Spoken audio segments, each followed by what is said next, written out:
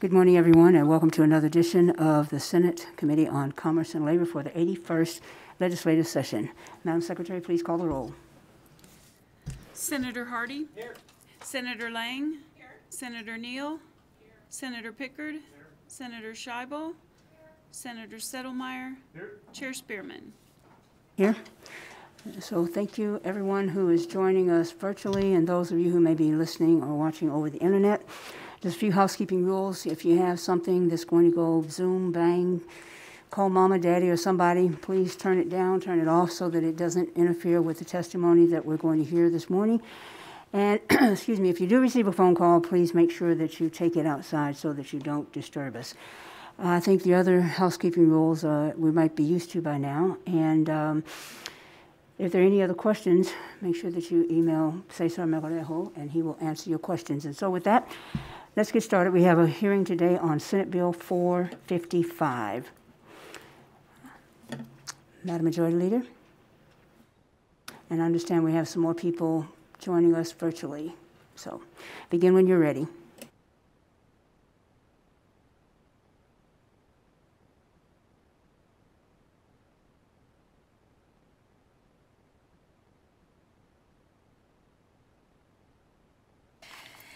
Thank you, Chair Spearman. Good morning to you and members of the Committee on Commerce and Labor. My name is Nicole Cannizzaro, and I represent Senate District 6, which is located in the northwest portion of the Las Vegas Valley. And I'm here to present for your consideration today Senate Bill 455. This bill revises the qualifications to perform computed tomography and fluoroscopy, and I apologize in advance if I mispronounce any of these very technical scientific names. I think I'm getting an okay that I did all right. During the 2019 legislative session, Nevada legislators worked diligently with the radiological technologists and their legislative advocates to pass Senate Bill 130, which passed the Senate by a vote of 21-0 and the Assembly by a vote of 40-0 with one excuse. We believe that this measure addressed the issues that had been raised regarding the training and licensing of these medical professionals. Unfortunately, when it came to promulgating the regulations, we found that due to wording in the bill, these radiological technicians were restricted from receiving the license needed in order to practice fluoroscopy, which is part of their work. Senate Bill 455 will rectify that situation once adopted by this legislature. With your permission, Chair Spearman, I would like to turn the presentation over to Chad Hensley for his testimony, as he is the actual expert on this measure and the profession of radiological technology, and I'm sure can answer plenty of questions that the committee may have, and he is joining us virtually. Yes, sir. Please begin. Great, thank you. Good morning, Chair Spearman and members of the Senate Commerce and Labor Committee. I am Chad Hensley, representing the Nevada Society of Radiologic Technologists. On behalf of all radiologic technologists in Nevada, I appreciate you hearing this emergency legislation today, and I would like to extend a special thank you to Majority Leader Cannizzaro for her remarks and introduction in this measure. In 2019, SB 130 was passed, creating licensing requirements for those who operate medical imaging equipment that use ionizing radiation, such as X-ray and computed tomography. This important legislation helped to protect patients by ensuring only properly educated personnel perform these medical imaging examinations. Unfortunately, earlier this month, we received two technical bulletins, which are exhibits on Nellis, from the Division of Public and Behavioral Health, indicating that individuals holding the radiography credential would not be eligible to engage in fluoroscopy based on a late amendment of the bill. The intent of the fluoroscopy amendment offered in 2019 was to allow radiation therapists, along with those credentialed in radiography, to engage in fluoroscopy. Rather, it inadvertently limited the provisions of fluoroscopy services to only radiation therapists. The impact of not allowing those credentialed in radiography to engage in fluoroscopy would have detrimental impacts to patient care in hospitals, imaging centers, surgical centers, pain clinics, and any other facility that currently rely on the assistance from radiologic technologists in fluoroscopic examinations. This emergency legislation would correct this unintentional error and allow those who are properly trained in fluoroscopy to continue working within their scope of practice and provide high-quality patient care to those in Nevada. Lastly, this emergency legislation would better clarify under the parameters someone could perform computed tomography while still allowing for the evolution of the field. Thank you for your consideration. Thank you. Madam Majority Leader. And Chair, that does conclude our brief presentation on this bill, but stand ready to answer any questions that you or the committee may have. Thank you. Senator Settlemyre, and I think I see Senator Hardy. Senator Settlemyre, go first. Thank you, Madam Chair. I appreciate that. Great concept to go ahead and correct some of the errors. We know that this unfortunately happens. I'm just always worried about sometimes when we delete things. So I was wondering if you or somebody, if you have to ask, a discussion of why the deletion of the radiation therapy people.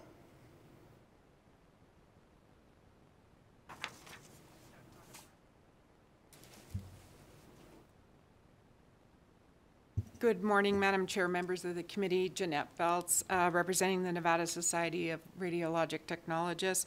Thank you so much for that question, Senator. I just got off the phone with the Radiation Control Program and the folks who raised that question about the deletion. And there will be subsequent written confirmation of this, but their interpretation of the bill is that the lined out or radiation therapy is actually included in section 1 sub 2C, has completed other appropriate training or holds another appropriate credential approved by the division. So that will include the radiation therapists. And I just got off the phone with them moments before the hearing. I appreciate that, and thank you, Madam Chair. As usual, though, since we're correcting something because we didn't correct it correctly last time, maybe it's just a good idea to just stick the word in anyways, and then that way there is absolutely no vagueness, there is no confusion, there's no difference of interpretations, because we're already having to fix this. Not that, unfortunately, that's what we do 90% of what we do, but anyways, just a thought. Thank you, Madam Chair. Senator Hardy. Thank you, Madam Chair. And I see in that section 1, subsection 2, the word or, and so those ors kind of follow in place. So if you took out the deletion, if you reverse the deletion, you still have the or and you still have the or, and so all of those would train in the or method, and therefore all of them would. So is there a disadvantage to taking out the deletion of the radiation therapy? And I'm looking at Chad, I guess, now, because Jeanette wisely got off the table. For the record, this is Chad Hensley. Thank you, Senator Hardy. I would yield to radiation control in regards to how they would enforce this. To answer your question directly, I don't see a negative impact by including therapists. Good morning. This is Margot Chappell for the record, if I may, on behalf of the Radiation Control Program. Our interpretation is that there's no issue with that segment. So we would interpret it. The program has reviewed it, and it will be interpreted as Senator Hardy indicated. Thank you. So the ARRT quote R unquote R would be the radiation therapist. Is that correct? For the record, this is Chad Hensley. No, the ARRT parentheses R are those who are certified in radiography. A therapist credential will have the parentheses T next to ARRT. And so the ART would be the thing crossed out that actually doesn't need to be crossed out because it would be included in C of subsection 2, section 1, correct? Again, for the record, this is Chad Hensley. I would yield to radiation control for that specific answer, please. And this is Margot Chappell for the record. Although I'm responsible for the Radiation Control Program, I don't know the answer to that question, so I'm going to try to get it while you're still hearing, and I'll be right back. I'm not sure I'll remember the question by the time you come back. So this is NRS 653.630. I mean, I remember back in the day where physicians would have a fluoroscopy unit in their office. Does this preclude a physician DOMD from doing fluoroscopy? Margot Chapel, for the record, it does not. Okay, so it doesn't touch other NRSs or other boards. Margot Chapel, for the record, you are correct. Thank you, Madam Chair.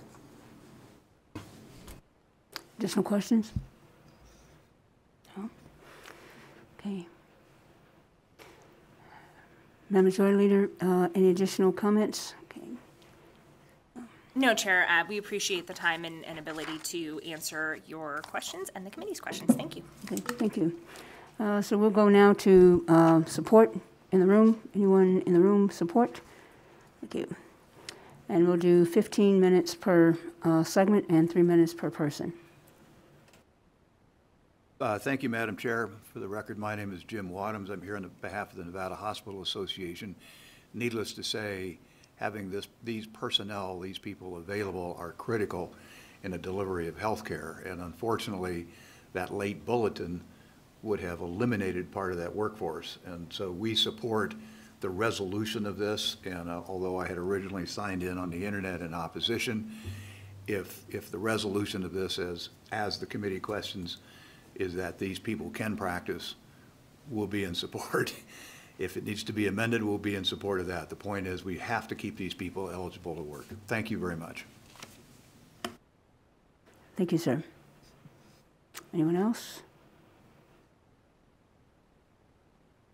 Okay, so now we'll go to the phones. Broadcast, anyone on the phones, we're in support. Thank you, Chair. Good morning.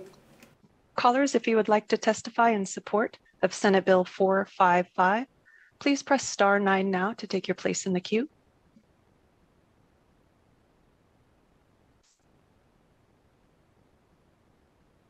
Caller with the last 3 digits, 548. Please slowly state and spell your name for the record. You have 3 minutes. You may begin.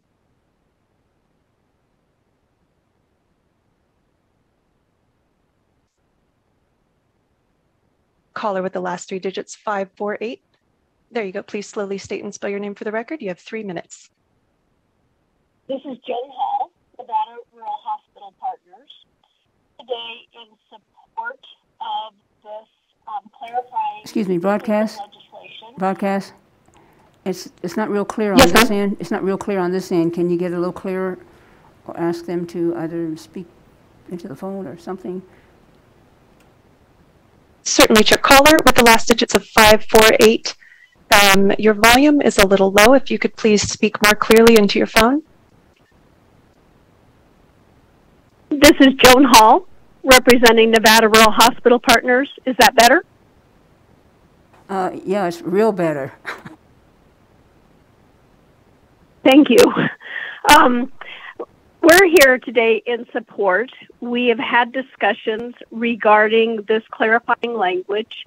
Want to assure that it didn't affect rurals. Last session in 130, we had some abilities for rural providers to get grandfather clauses. We have talked with Ms. Chappell and Ms. Beckley yesterday and Chad Hensley. They believe that this does not affect us, but we want to make sure of that and believe that with this change that rurals will still be protected. So we urge your support.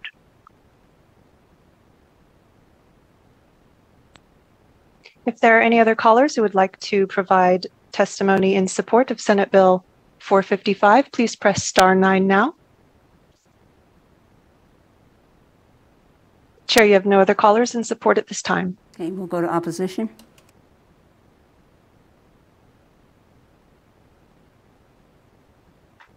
If you would like to testify in opposition of Senate Bill 455, please press star 9 now to take your place in the queue.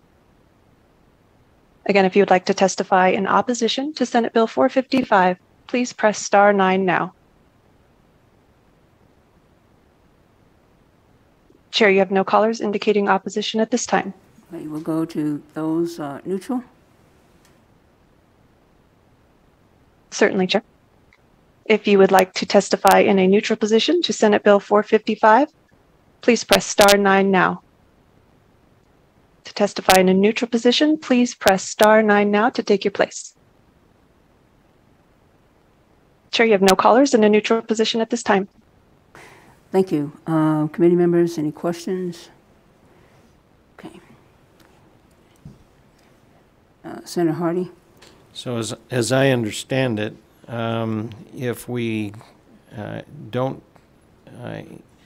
do anything to the grandfather clause, which this doesn't appear to do, and we know that MDDOs can do it still, and the ORs are in place still where they're supposed to be, and we undelete the OR radiation therapy, then it will clarify everything, including subsection 2, subsection C, so that anybody who has been trained will be applicable to meet the criteria for all of the tomography and fluoroscopy in rurals and urban places.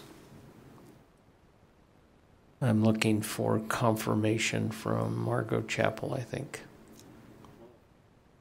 Good morning, Margot Chappell for the record. I believe you're accurate. I am still waiting for the Bureau Chief to respond to me, to be completely honest. So I apologize for not having that direct answer, but it's my understanding that they reviewed the language, the radiation control program, and they were very comfortable with it.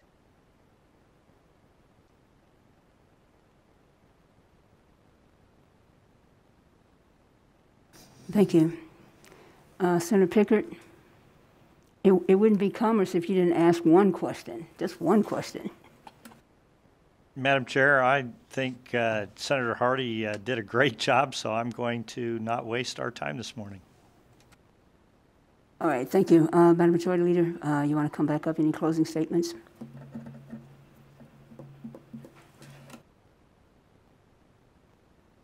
Thank you, Chair Spearman and members of the committee. Nicole Canizaro, Senate District 6. I appreciate you taking the time this morning to hear this. Obviously, we want to make sure that those who are doing this work can continue to do it. We, of course, I know as Ms. Chappell mentioned, we're just waiting for some confirmation. I'm comfortable if we left that language in, if that provides some clarity, unless there is some objection from the board. But I think there's not an issue keeping that deleted language in there for clarity. And thank you for your time. Thank you. And with that, we will close the hearing on Senate Bill 455. Oh, Senator Settlemyer. Thank you, Madam Chair. Just a suggestion, but what if we did amend do pass, putting that language back in, and in the next hour or two, or however long it gets to the floor, if we find out that's problematic, we just do not attach said amendment. But if you're okay with that concept, I would make a request for amend do pass, bring back in those two little words. Okay, I'm okay if the sponsor's okay? Yes, Chair, we are. Thanks. All right, so that's what we'll do. I'll entertain a motion. Have a motion from Senator Scheibel. Oh. Senator, I'm sorry, motion from Senator Settlemyer, second from Senator Scheibel. Any further discussion? All those, I'm sorry, Madam Chair, please call the roll for vote. Senator Hardy? Yes. Senator Lang? Yes. Senator Neal? Yes. Senator Pickard? Yes. Senator Scheibel? Yes. Senator Settlemyer? Yes. Chair Spearman? Yes. Yes, and so the vote is unanimous, and I'll give the floor statement to the Majority Leader or whomever you designate. Okay, thank you. The last item on our agenda is public comment. Do we have anyone on the phones for public comment? Thank you, Chair. Callers, if you would like to provide public comment, please press star 9 now to take your place in the queue. Again, if you would like to provide public comment, please press star 9 now. Chair, you have no callers for public comment at this time. Thank you. And so with that, we will end our meeting for today, and stay tuned because we can always come back. So with that, we are adjourned. Thank you all.